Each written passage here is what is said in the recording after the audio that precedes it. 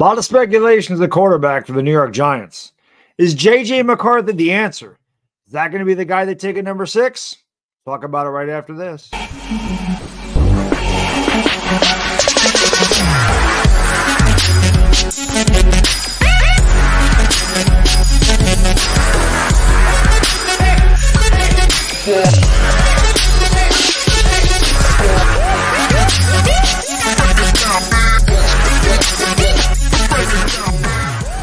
BetUS, America's favorite sportsbook and casino. Live betting and racebook. We're celebrating 30 years with a historic offer. A 125% sign-up bonus on your first 3 deposits. Plus 10% gambler's insurance. Get started today. BetUS, where the game begins.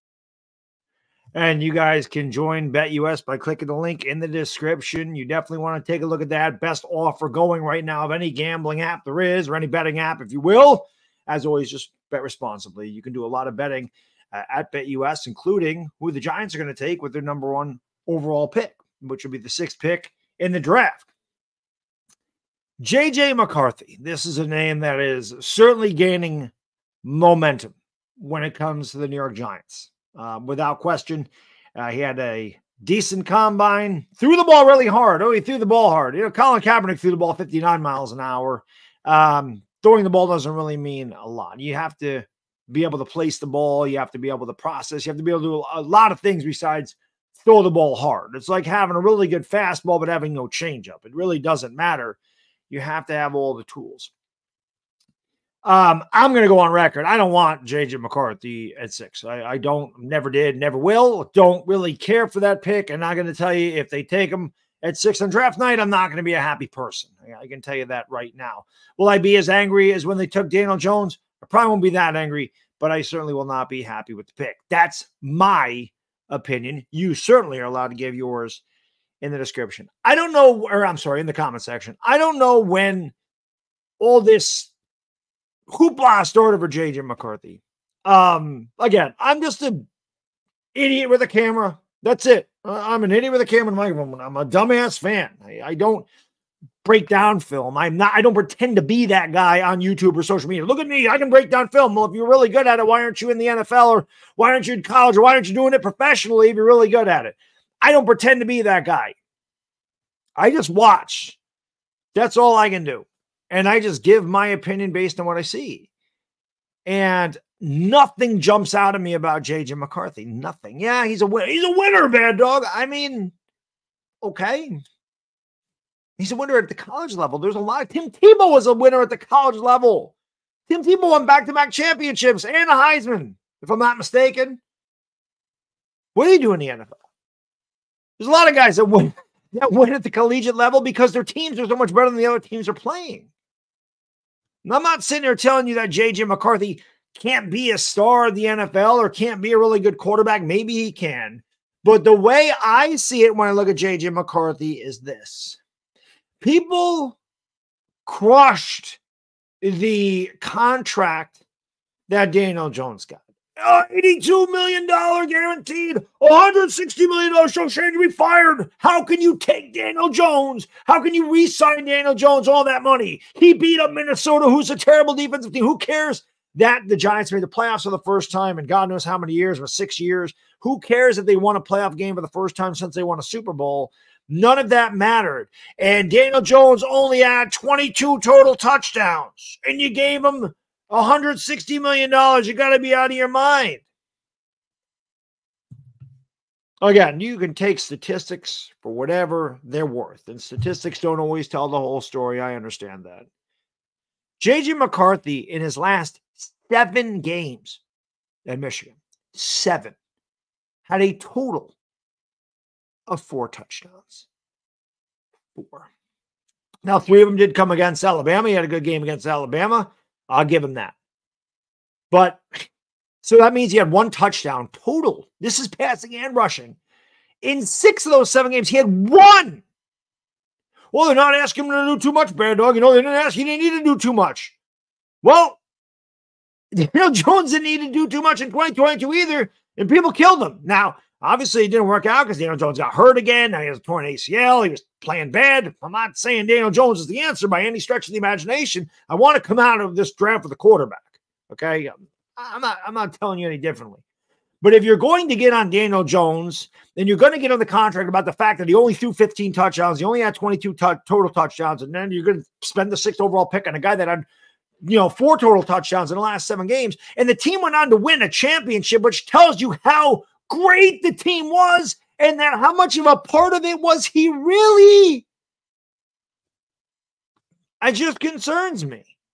Because when you look at Michigan, they had a really good offensive line. Blake Corum, he's going to go in the NFL. I think Michigan had 6 linemen go to the combine, if I'm not mistaken. 6. Daniel Jones, I think, had 3 guys from Duke invited to the combine. Okay, when he played at Duke. I mean, again, I'm not trying to compare. I guess I am trying to compare J.J. McCarthy to Daniel Jones. I don't know what the hell I'm doing. I don't want J.J. McCarthy at 6. I don't want that. We took Daniel Jones at 6.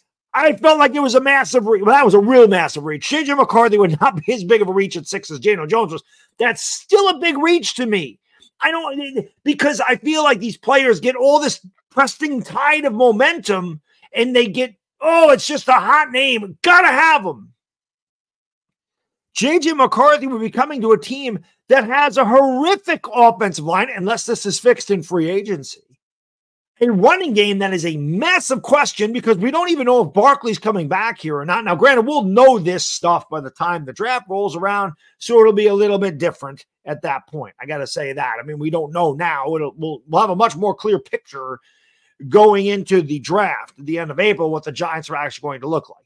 But regardless, Barkley or no Barkley, we've seen the Giants running game is not great. We know this offensive line is not good.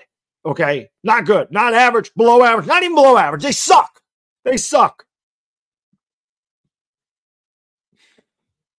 Now, people can say Brian Daboll, he's going to fix J.J. McCarthy.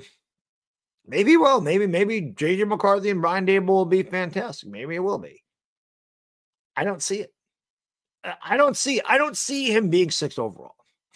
I just feel like there's a massive drop from the first 3 guys in the draft that are the consensus top 3 quarterbacks in this draft class to J.J. McCarthy. That's just my opinion. I see the same thing in Bo Nix. I think McCarthy's better than Nix, but I don't really think one is much better than the other. I think J.J. McCarthy is a hard worker. I think he's got decent skills. I think he benefited from a great college team.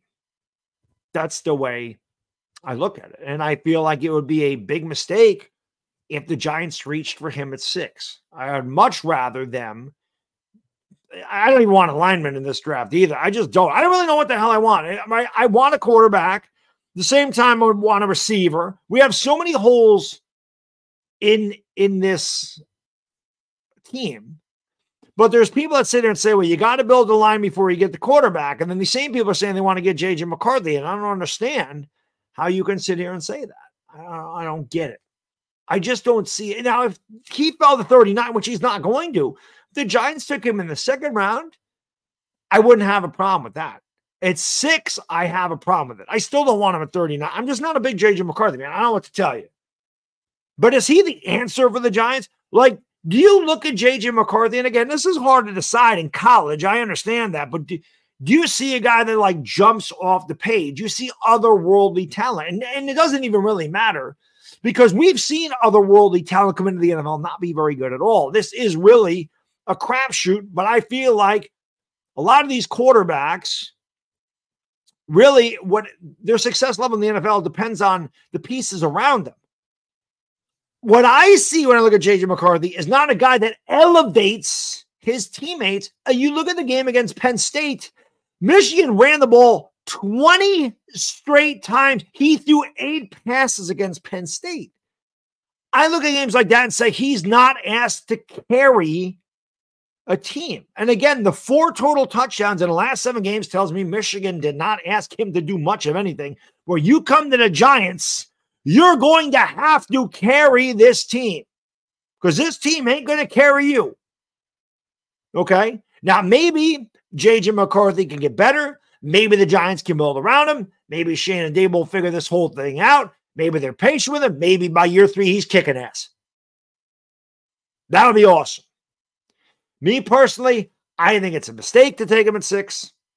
I don't know if that's what they're going to do. But again, these are just my opinions from an idiot with a camera. Let me know what you think in the comments section. Would you be happy with J.J. McCarthy at 6?